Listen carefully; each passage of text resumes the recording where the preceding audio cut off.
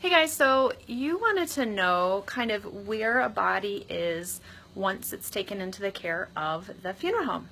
So I'm going to just give a little walkthrough of an edited video showing you some different areas. So this is a removal cot. It is literally just like a hospital cot. The legs break down as you put it into the car and then pop out when you bring it out of the vehicle. And a lot of funeral homes have switched over to using a quilt cover.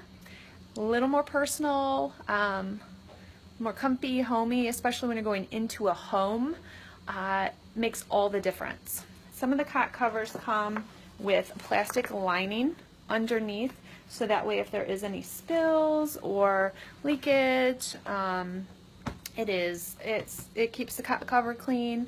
Bodies are typically wrapped in sheets, so kind of things are contained that way as well. When they're brought from a nursing home especially, they're usually wrapped up in a sheet or the hospital. So once they're brought back here to the funeral home, they're typically taken into the preparation room. So we will go to the preparation room next and talk about that. Okay, so here is the elevator where this is a two-story funeral home. So the whole cot with the person on it would be brought up in this elevator and then brought into the prep room. So we spin around here.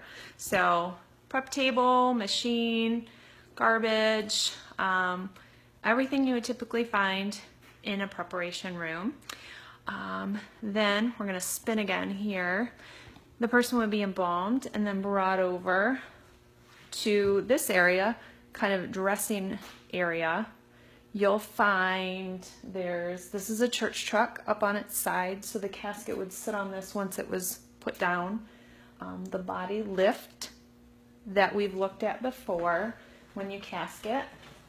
And then the table is here in the corner. If you put it out flat, that would be what the person is laying on to be dressed and then put in the casket. So that's all done up here in the preparation room. Sometimes funeral homes have two rooms that this is done in depending on the space. Preparation rooms are all different sizes. I've been in them where literally I could only walk on one side of the table because the table was up against the wall, because that's how tight the space was in the room.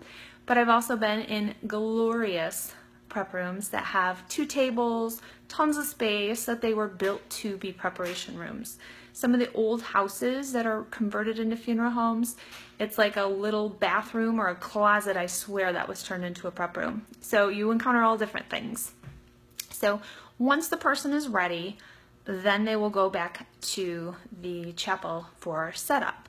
Like I said, this one is a two-story, so we'll go back downstairs for that.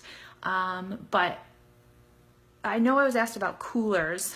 Most smaller funeral homes aren't going to have coolers. It's a high expense. Running it, maintaining it, and everything is an expense you don't really need. Once somebody is embalmed, they don't go back in the cooler. There's no need, because that preservation has taken place. If someone needs to be put in a cooler before cremation, a lot of crematories have coolers in them that you can pay, or some of them let you use that space to maintain the body at a certain temperature.